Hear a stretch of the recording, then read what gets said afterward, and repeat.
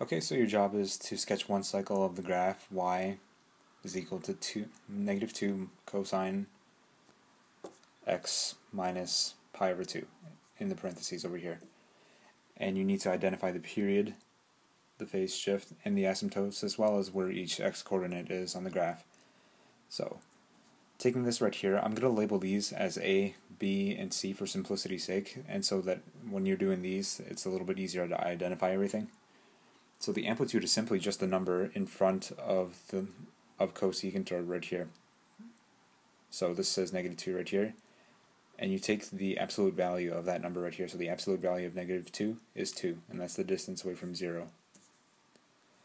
Period, on the other hand, right here, is essentially 2 pi over your value of b right here. So I took 2 pi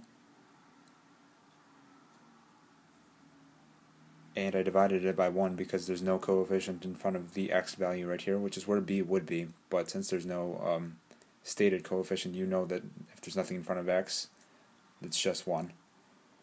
So 2 pi divided by 1, or anything divided by 1, is just itself. So 2 pi is your period. That doesn't change. Your phase shift over here, now there's a couple ways you could solve this, but the way I did it was I took what was inside here, x minus pi over 2, and set it equal to 0, but there's also another way that you can do this too, and I'll show you that in a minute, or explain it at least. So I added pi over 2 to the other side, and said that x was equal to pi over 2, which would mean a shift to the right of pi over 2. What you could also do, going back to labeling this b and c, take the c value, which is pi over 2, and then divide it by the coefficient of the b value, or excuse me, of x right here, which would be the b value. So pi over 2 divided by 1 is just pi over 2. So it doesn't matter, really, you get the same answer either way. Now, were this unchanged right here, this problem right here, cosecant that is, if it weren't shifted, the asymptotes would be at 0, pi, and 2 pi.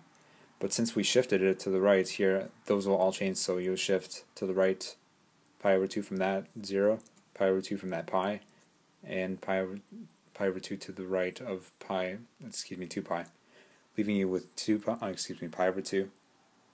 Let's see if you can see that a little clearer. 3 pi over 2, and it's supposed to say 5 pi over 2, but it doesn't look like it does. So it actually says 3 pi over 2, but no, this right here, I'll fix that in 1 second. 5 pi over 2. That's not that. Just a little mistake. Okay, so now when you're sketching the graph, make sure that your points here actually are kind of, how do I want to word this? You know, I had a really good wording for this beforehand, but anyways, make sure that your 1 can line up with your pi over here, and remember that pi is 3.14, so make sure it's proportional. Proportional, that's the word I was looking for. So your 1 obviously shouldn't be longer than pi on your y-axis over here. So remember, we shifted because of phase shift to the right, pi over 2, which is what that is. It's very hard to see in my writing, I know. But that says pi over 2 right there, so it's essentially 1/2 of pi. And that's where our first asymptote is. Our other one at 3 pi over 2 and 5 pi over 2. And this is all 2 pi right here, from pi over 2 to 5 pi over 2. So that's the length of the whole period right here, from this dotted line right here to that dotted line.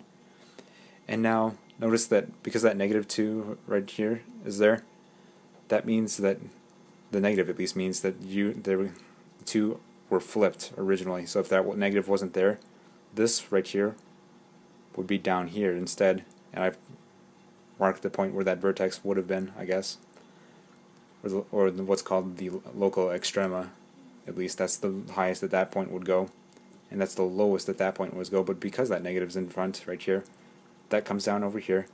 And these lines over here will approach the asymptotes, but will never touch.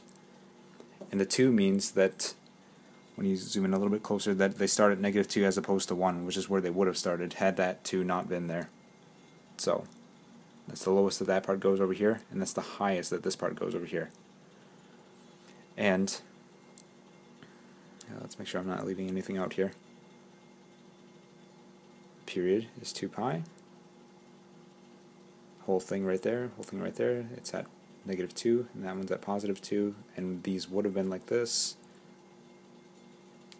had that been positive, but because it's negative, they flipped right here, right there, and oh yes, x coordinates. That is now at pi. It would have been at pi over 2 right here, and that is now at 2 pi, and that would have been at 3 pi over here. So these points would have shifted over here, but because we shifted it from 0, pi over 2, 2 pi over 2 I should say, everything moves by pi over 2.